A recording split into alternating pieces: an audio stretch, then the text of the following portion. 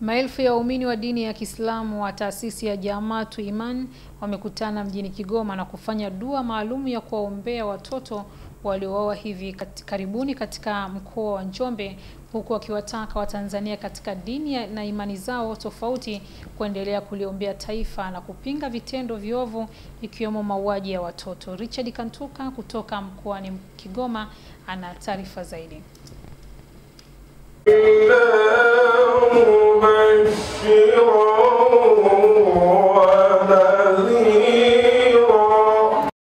Ni katika dua maalum kuwaombea watoto, msingi mkuu ukiwa ni kuwaombea watoto dhidi ya majanga mbalimbali yanayowasibu ikiwemo kuuawa kwa imani za kishirikina.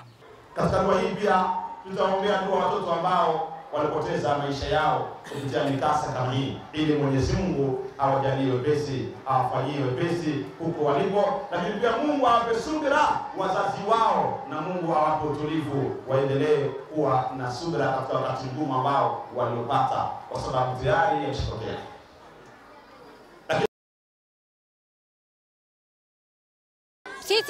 Sisi kama wananchi wazazi wa mkoa wa Kigoma tunaambia Watanzania waachane na imani potofu za kishirikina, kwani ndio zinazoharibu na familia nyingi na jamii nyingi, hususan huko mkoani Njombe. Dua kwetu sisi ni dua muhimu sana, kwa sababu kuna nchi zingine hazina amani. Na baada hapo watoto kote nchini wanaingizwa katika dua na maombi dhidi ya changamoto nyingine za kijamii.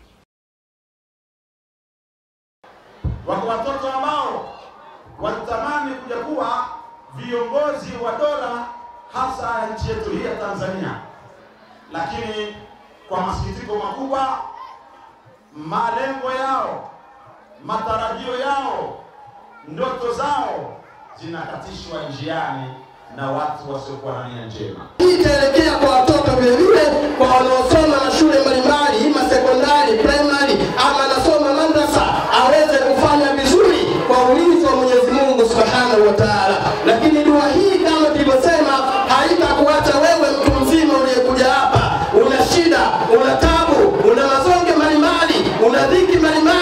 Ala sayyidina Muhammad nabiyul ummi wa ala alihi wasahbihi wasallam, walhamdulillahi rabbil alamin. Amin.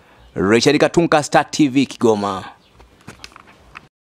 Bofya kitufe cha subscribe kisha gusa alama ya kengele kupata taarifa za Star TV muda wote wakati wowote.